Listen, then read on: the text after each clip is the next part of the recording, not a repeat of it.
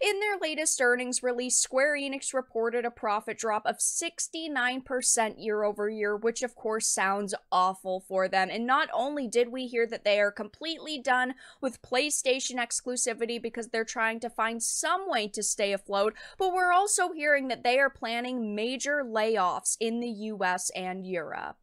I have a few things to show off, but before we get into the topic, if you enjoy the content I create, check out the links in the description, follow me on social media, and consider supporting through Patreon or through YouTube membership. So I recently did cover this in a video, but I thought I would reference it again quickly. Square Enix is done with PlayStation exclusivity after profit drops. Even though Square Enix and Sony's partnership goes back years, something has to change for the publisher, it is realized, and that includes getting its biggest games outside of the reach of a single console. Now, of course, this has always been a no-brainer. We as customers have always said when you put your product on only one console, you are pushing away a large amount of people who would buy it, but unfortunately for the company, and Square Enix in this case, you are making it so that people cannot monetarily support you.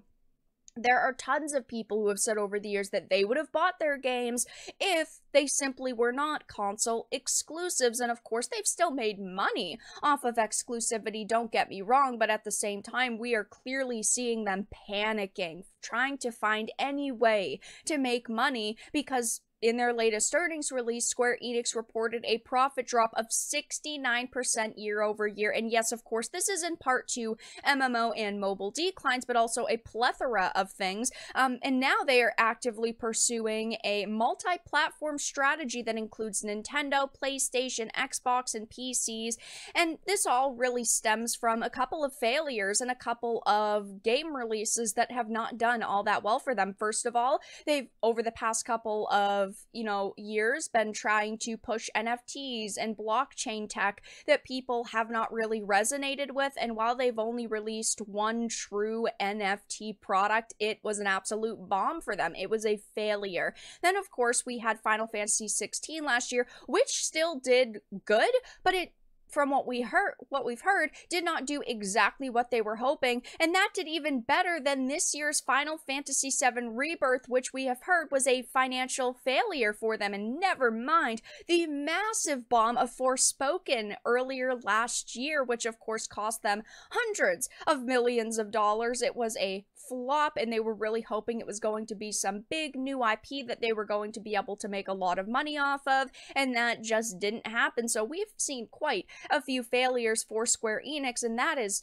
putting aside them pushing customers away with the way that they've acted towards things like localization and, of course, censorship, and just not being very innovative and pushing out remakes and remasters when that can make them some money, but people are kind of over constant remakes and remasters and reboots. But now we're hearing not only are they aggressively pursuing a multi-platform strategy, but they are going to be laying off employees in the US and Europe. It says Square Enix is set to become the latest game company to put employees out of work, as the company has confirmed it will soon be imposing layoffs at its US and EU offices. Now, of course, we've seen this happening a lot within the industry. There are tons of companies who are saying that, profits are declining, the room, to grow is narrowing, and we need to find ways to basically cut costs. And that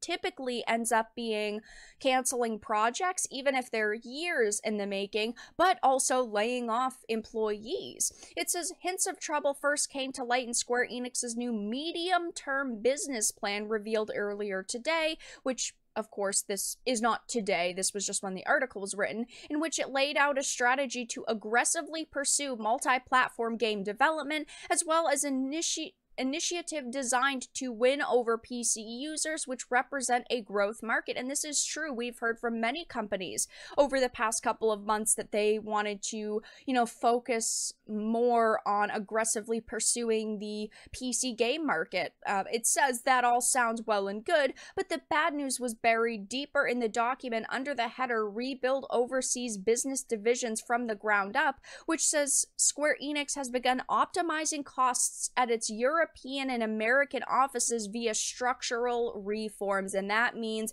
that there are probably going to be hundreds to thousands of employees throughout these offices that are going to be laid off. And we don't have any specific numbers, but it does prove that Square Enix is fucked right now. They are desperately trying to find ways to cut costs and stay afloat.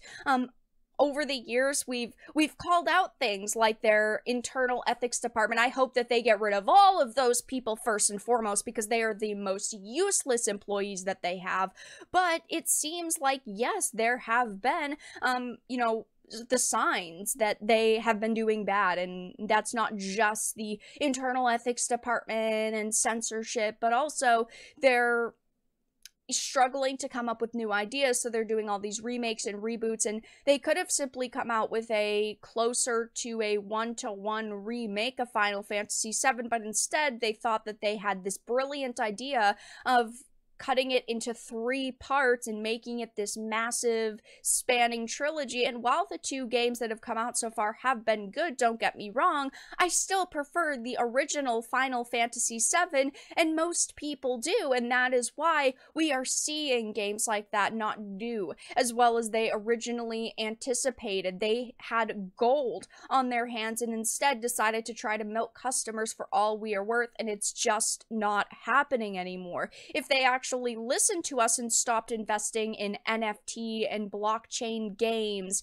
and we're actually creating new content or doing remakes that were actually remakes instead of complete and utter reimaginings that really don't resemble the original games they're based off of, except for characters and general story elements, they'd probably be doing better. And of course, they should have never gone for this exclusivity. The days of exclusivity in the gaming industry are clearly done. Every developer that's done it so far has been saying, well, that wasn't the best plan that we came up with, or, well, we expected it to go a little better, but it was still a profitable partnership.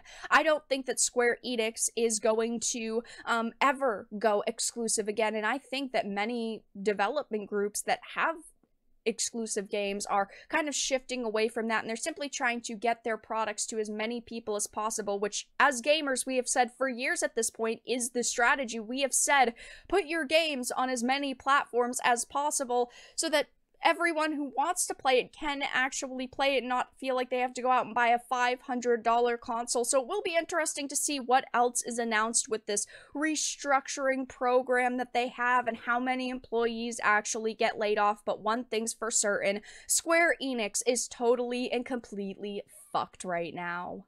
But that's all that I really had to discuss in this video. Let everyone know your thoughts in the comments down below. If you enjoyed this, give it a like, and if you didn't, give it a dislike. I appreciate your support either way, but I will talk to you all again in the next video really soon.